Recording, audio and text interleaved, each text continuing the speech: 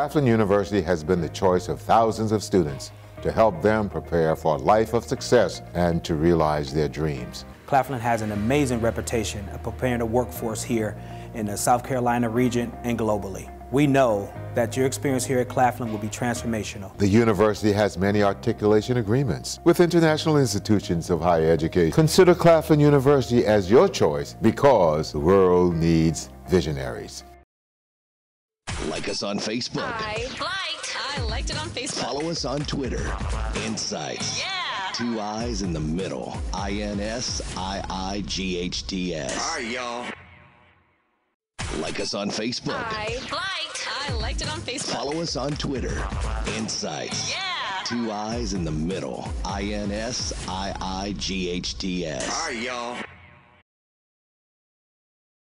Ladies and gentlemen, this is Mickey Clayton, the coach, and here with the Claflin Athletic Show, and with the legend women's basketball coach, Terence Jenkins, to start off the new year. Coach, welcome to the show. Yes, sir. How you doing? Thanks for having me again. Always good to be with you on a good rainy Tuesday morning. Oh, I know that's right. Here in Florida, it's storming. So we got a tornado watch and everything else. So we're going to hope that we could get this through without power going out. It's going out all over the city. Okay. Coach, tell me, you 2-1 in the new year. Is that correct? 2-1 in the new year. You know, just been talking to some of my mentors and some of my colleagues, and of course we dropped another home conference game, and that's always tough. Like I'm telling my team, like we cannot afford to drop home conference games, and unfortunately, we want to be 3-0 at this point, but we were 2-1, better off than some teams. So hey, we kind of the last couple of days we got away from it a little, and we expected to get back at it today, but we weren't able to get back at it today. But we got 2 more non-conference games that we expect to win big, and then get ready for the South. You know, we didn't do as expected against the North teams, but hey, we live to see another day, and we expect to get it right. Well, Coach, as a former coach, we know that we never are pleased with what we're doing. I mean, even when we're 3-0, we don't like the turnovers, or we don't like the free throw percentage. So we keep raising the bar for our teams to be able to get to that bar and push themselves a little more. What was your biggest challenge coming out of the Christmas break? Because you've gotten off to a pretty good start, but, I always admire those programs that come back after they have a big break after the season started and have to come back and get everybody back in condition and everything. So what were some of the challenges that you faced, and how did your team handle those challenges? The biggest key is we came back. Everybody got back after the winter break, safe and sound, after, getting away and hitting the reset button. And my biggest message was, hey, at the end of the day, we're not a 4-6 team. And so we felt like, hey, we dropped some games we should have won, and, we won some games that we shouldn't have won. And so at this point, let's make sure that we all rededicate ourselves, and we're on a mission. And the mission is not complete with the end of the first semester ending in December. Now we're on a new slate. Everybody is 0-0. And let's start a new slate, because at the end of the day, we're not where we want to be, but we're not where we used to be. Okay. From when I saw you earlier in the season at homecoming, I remember somebody saying, even though that was a closely contested game that you did not win, the comments were, this team doesn't quit. They kind of fight through it. They said there have been some other teams that would have folded, but this one didn't. They kept fighting.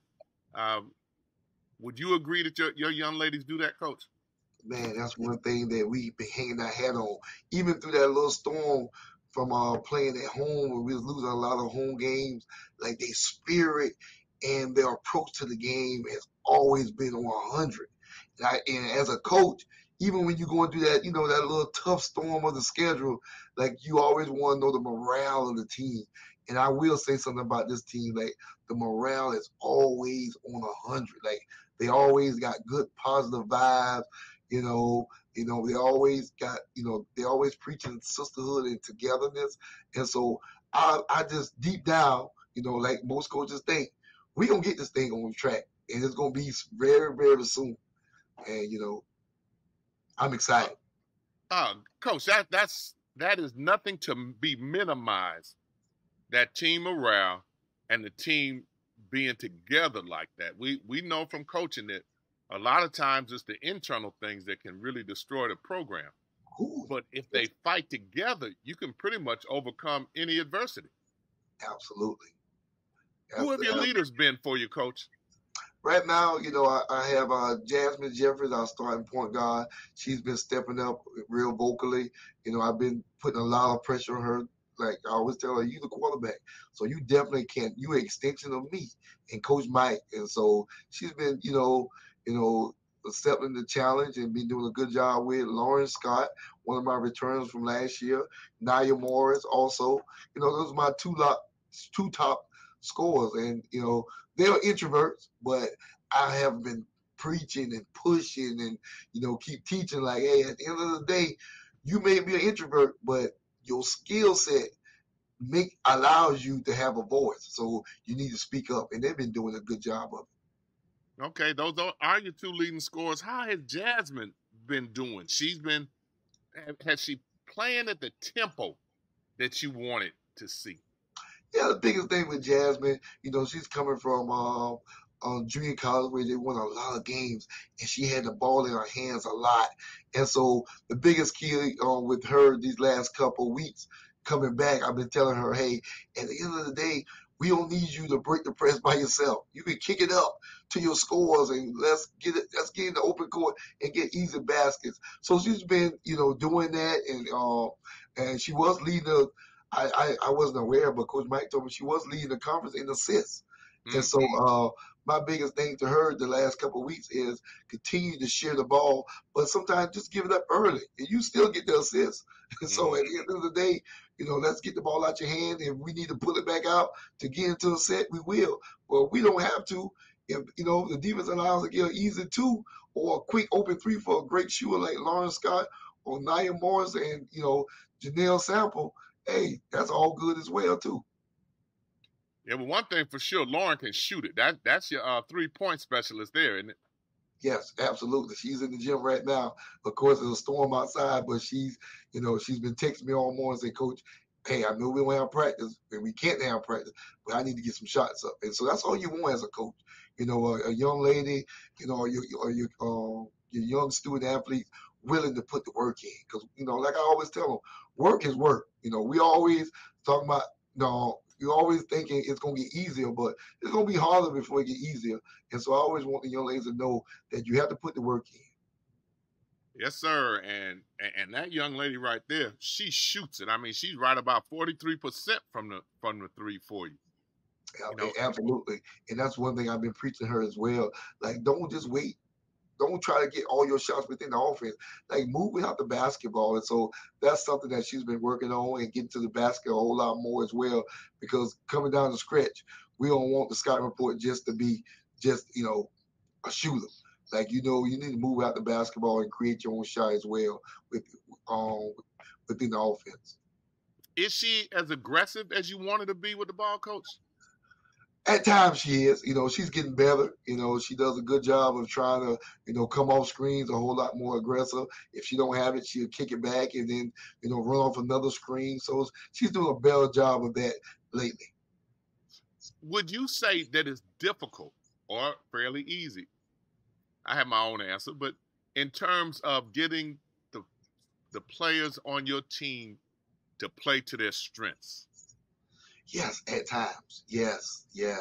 The biggest key is, these young athletes, they want to see the success early and fast and quickly. And you have to keep coaching and motivating them and tell them sometimes it's a process. You're not going to see the product, the same day Coach T told you about it, and then you go out there and try to demonstrate it. You may not get the results you want that day. that Coach T want that day, but you gotta keep at it, work at it, and then you'll see it prosper at the end. And so that's one thing that her and a lot of the other young ladies that we challenge a lot, and they are seeing their fruit, bloom. Well, you came over from the men's side, and I'm gonna ask you another question. Who do you think responds better to the coaching, the men's team or the women? You trying to get me in trouble, Coach? Yes, sir. Yes, sir. Because you have sat in the same seat as myself, and so to answer your question, that's a tough one. I would say, being on the men's side so long, hearing about the women's side, they always say, "Hey, once the young ladies believe in you, they'll buy in, they'll run through a wall for you." And I think the guys will too. So keep it safe and tell the total truth to your question, Mr. Clayton, is one thing about this generation overall. I think on the men and the women, they don't really care how much you know. They don't care how much basketball you know. They want to know how much you care. That's when they'll buy into you. That's on both ends. Coach, that was. Are you running for city councilman in Orangeburg? Because that was an excellent political response. and see, I ask you that, Coach, because they ask me that all the time. And my own thought was that I thought that the women's team listened more, and you could emphasize fundamentals because they wanted to get better in that way. The guys tend to think that they already knew, so it was a more difficult sell for them. The young ladies will learn how to do left, right hand. They'll try to get the defensive pressure that you want, move their feet. The guys think they're quick enough to reach around and knock the ball away. The athleticism comes in effect. You're right. The athleticism come in where guys feel like they're stronger, which, most guys are going to be stronger. They're going to be quicker. They're going to be faster. They're going to be more athletic. So they feel like they can do the shortcuts. Where most young ladies, if they are athletic and they're skilled, they still will buy into what you're selling and try to take the 1, 2, 3, 4, where the guy's going to take 1, 3, 5, 7, 10. So I do understand that. See, I got you to expound a little bit more on it. Yeah. And see, and the other thing I thought was for the guys, basketball is their identity. And it's a part of who they are. I mean, they would play every day if they weren't playing for the basketball team. And the young ladies who are your better athletes have that same thought ideology. They're in the gym. They're gym rats. A lot of young ladies, when they're not in practice, they're doing social activities. So absolutely, and that kind of has something to do with their development as a player because it's so important to them that they work at it to perfect it. Absolutely, and the guys think we're gonna play forever. When the young ladies, like you say, they're gonna be doing some social stuff, life after college, and they understand like it's not that many outlets for women's basketball like it is for men, and. On the other terms of it, now a lot of women want to leave home. Like guys, we'll leave and go to Europe and Italy, to test the water. Young ladies say, "Hey, let me go make this money. Let me get my career started, and go on with my life. Basketball been good to me, so it's time for me to move on." And see, part of that goes back to an argument that we have as coaches. A lot of time, would have to do with men and women, and the fact that women think further ahead than we do. Men tend to think for the day, and women think for tomorrow and down the road, which always puts them strategically at an advantage. That's why they're so much better prepared, typically, when they leave school, because it has been their plan what they were going to do. And being a former player, I'm thinking about the day I'm going down to play today. But exactly. Where we'll have that senioritis where our senior as a young man, we thinking like, oh man, this game get ready to end. What I'm gonna do? We panicking. When the young lady say, "Hey, I've been waiting for this moment. I'm good. Right. I'm gonna play this season. I want to win, but at the end of the day, I'm gonna get this degree, and I'm on to the next. Whether it's getting a master's or going to my field, going to work." And that's a plus. That's a good thing that generally absolutely. the women think a little bit further ahead than us. And I had that same conversation with my wife. By the time I decided to do something, she already has a plan on what I was going to do anyway. So, Absolutely. well, Coach, tell me, you got the season and then it's rolling. I mean, this thing is going by fast, and you can't look too far ahead, but you got a pretty good road stretch coming up here soon, don't you? Absolutely, I do. So we try to, take care of home where we haven't been doing. Where I'm feeling, I'm feeling really good about this upcoming game on Thursday. Cross rivalry gonna give us a chance to go against a team that's, about 35, 40 miles away, and give us a good Division II win. And then we go on the road to play a young Morris team that we played earlier in the year, who's not going to be the same, which we are not the same. And then we got 2 more home conference games where we need to get off to a good start. And then we go on the road to battle some good CIAA teams on the road, which I think we'll be ready for. Okay, yeah, you got Benedict coming up. And that's that arch rival game that you're talking about. Then Morris on HBCU MLK Invitational. Absolutely. So Coach, what do you do traveling outside of just basketball? Because I know you do some team bonding activities and you're doing study hall on the road. What are you doing with your young ladies traditionally when you travel that kind of gets their mind off of it and gets them a chance to learn about the areas that they're traveling to? Yes, we definitely try to do that all the time, especially when we go up to the Bowie area. This year we was, unfortunately, they came to us, so we weren't able to go to Bowie and Lincoln. Like we usually have a time in, Mr. Teo and Miss Lee, they do a good job of allowing us to, let the young ladies and even the young men go to the African American amusement park in DC and stuff like that. Some stuff that they would never think about visiting on their own. So we always try to, make it a business trip. We always talk about a business trip, not only just about basketball. We kind of get away and just try to learn about different other cultures and our background and stuff like that. And, sometimes we do go step to the mall and just do a walkthrough at the mall and just try to get our mind away from it. Because, as we both know, mental health is really, really big. And that's why I was just so excited for us to get that win on last Saturday and to get to Sunday where we was able to just get a day off. Told my young ladies just get away from the game, man. When we're on the road, we definitely try to do that a lot. We try to get our work in, but at the same time, we try to do stuff on the road that get their mind off it and it's, let them know it's bigger than just basketball. Okay. Coach, defensively, I noticed that your team plays with a lot of heart. And they play hard. They play harder than what you did last year. What is the difference in terms of the effort that they're giving you?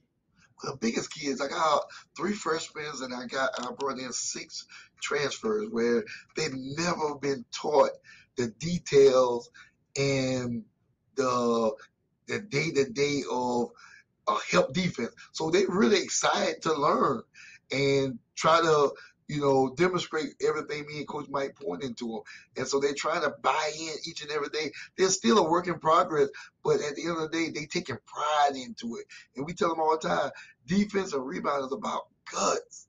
It's about, the will.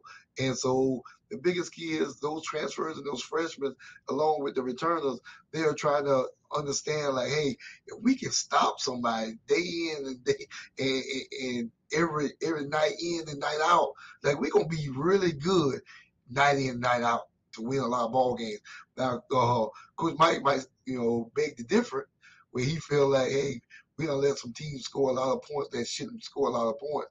But at the same time, the young ladies are playing hard and they're trying to buy into what we are selling on defense and on offense. And it's going to pay off at the end. We're going to definitely get a good run at the end. It's all about not how you start sometimes, it's about how you finish. And I'm really, really, really, by the time I come back on your show, we're going to be singing a different tune. Okay. Coach, I'm looking forward to that. Now, we talked about Lauren. We talked about Jasmine. Tell me about Naya. I see that she's getting a lot of minutes for you. She's getting some shots up, shooting at a 48% clip. 3-point shooting's not her strength, but what is she doing that's getting her to score at the rate that she's doing? Man, I told her she can dominate the game on both ends of the floor with her athletic ability and her scoring ability, man. She can, she can go out there and get 4 or 5 steals, and that's 8, 10 points by itself from the defensive aspect of the game. And offensively, I just told her she should play with more energy. And once her energy is at a high, the team feeds off that, and she's doing a good job of just bringing that energy in practice and in games, and the team feeding off that because she's one of our leading scorers, not only on the court but off the court. And so, with that being said, she's doing a good job with it, and the team feeding off of it. Okay, and who do you have in the backup point guard position? I know it's critical to have another guard in there. So who else do you have that's helping you out in that? Have 2 freshmen, man. I have seen them grow since stepping on campus. They call it Tootie Floyd and Kennedy Rivers. They're doing a really good job. 2 freshmen. One's from Charleston, South Carolina, and one from Columbia, South Carolina. And Tootie is more of a combo, and Kennedy is more of the traditional point guard. And so they're learning under Jasmine. Jasmine put a lot of pressure on them in practice, so it'll kind of carry over in the game, and they're doing a good job of, even with their body language and understanding what we want from them on the offense and defense perspective of the game. They're doing a good job of translating into games. Okay, I see that you have them, and you have a JUCO point guard, and those 2 are getting groomed behind them. What are you going to do to get ready for this junior class that you have that'll be seniors next year, and trying to make sure you get some people in there to groom them for those spots? Because, Coach, you get ready to lose some firepower as seniors next year. Oh, my God. Don't make me think about it, The biggest key is all those seniors except one. Destiny Coleman is the only one that she'll be done with collegiate activities. But all those seniors can come back for another year. They can. But I'm not, of course, them being young ladies who have 4.0s and 3.9s, they got great GPAs. So I know they got inspiration of going and start their careers. And so, like you say, I don't want to think about it, but it's something to look at. Me and Coach Mike met yesterday talking about the recruiting. So we're looking to bring in another veteran point guard, another junior, so Kennedy and Tui can learn even more behind them in passing the torch and bring in some scoring power, young and old, junior college, and because we're trying to build a program. We're not just trying to bring in all junior college kids. We're trying to bring in some young freshmen as well from the wing and from the post. We got a good post. I won't reveal it yet, but we got a big post that just a soccer line kid, 6'1", that just committed on last Friday. So we're going in the right direction in building this program the right way. Now, you said something I need you to elaborate on and go a little bit more in detail. Talk about some of these great point averages that you have. Let's talk about some of these young ladies that are outstanding academicians. Tell us about some of them. Man, when I first came over, me and Coach Mike laugh about it all the time. When I first came over from the men's side in December, the grades was coming out. Of course, the first semester was ending, and I'm looking at the grades, and I'm like, okay, 3.9, 3.8, 4.0, 4.0. So I'm looking at Coach Mike. I'm like, hey, this a basketball team or a debate team? So he said, nah, man, we don't only have good athletes over here, we got good scholar athletes. And so with that being said, in the recruiting trail this summer, I will say 5 of the 6 transfers that we brought in graduated from junior college. So they came in with an AA. One was probably 1 or 2 classes short. And then one came in with a 4.0, and this semester just ended. She still has a 4.0 at Claflin. So then we got the freshmen that came in. Of course, they came in with high academic standards, and they still was able to keep that. And that's what our team goes. While you asked that, Mr. Clayton, Coach Clayton, our team goals here at Claflin is all our junior college have to come in and they have to have a 2.08 at the end of the first semester. And that was our team goal. Hey, yes, you have to be in State Hall, but you can get out of State Hall by having a 2.8. But let's exceed the 2.8 because we don't just do the bare minimum at women's basketball. We set a standard. We always go beyond the call of duty. So that was the challenge to my junior college athletes to get out of State Hall. Now, if you still want to go just for the structure, you can still go. But at the end of the day, that's our team goal. Let's win State Hall. Let's beat State Hall. We always want to teach them winning is a lifestyle. So we teach them to win not only on the court, but in life. And so with that being said, all of them have exceeded to get out of State Hall. And with that said, one or two of them have came back to me and say, Coach, I still want to go to State Hall, which I have no problem with. Now with the freshmen, they have to go a whole year. And so my challenge to them as a team goal is at the end of this semester, at the end of the spring semester, come May, all three of my freshmen that I brought in should be out of State Hall. Now next fall, if you decide you still want to go just for the structure, hey, so be it. But we're going to have a choice. We're going to make our own choice. We're not going to have a demand to say you have to go to State Hall because we fell short. That's not the standard that we are preaching here at Claflin University women's basketball. If you meet the requirements, it becomes optional. Absolutely. I like that. Winning is a lifestyle, Coach. You need to put that on a shirt. Absolutely. Coach, as you get ready to go down and crank it up, we wish you a lot of luck, continued success, and we'll be there for the pause up at the end of the month. You know, that I know that's a big weekend. Was there last year at that time and able to get in for homecoming this year. And naturally, it's your season. We'll have you on again. And we hope that you continue to move forward with the young ladies and continue to teach them and let them teach you, because, you know, these students keep teaching us stuff every day, Coach. Absolutely. Coach, is there anything you'd like to say in closing? Well, thank you for having me. Always great to get an email from Coach Clayton and say, hey, when you're available to be on my show. And so always delighted to be a part of your show. Always good to just talk basketball with a former coach and a colleague and a mentor like yourself. And always excited to come back, you know, and hopefully when we come back, we'll have this thing steamrolling, ready for the tournament, CIAA tournament in Baltimore in the end of February, beginning of March. Coach, we know been to that CIAA, you know, you don't want that smoke. You better be ready when you go to that. Absolutely. Well, Coach, we wish you much luck and continued success, and we look forward to the next time we talk. Thank you. Go Panthers.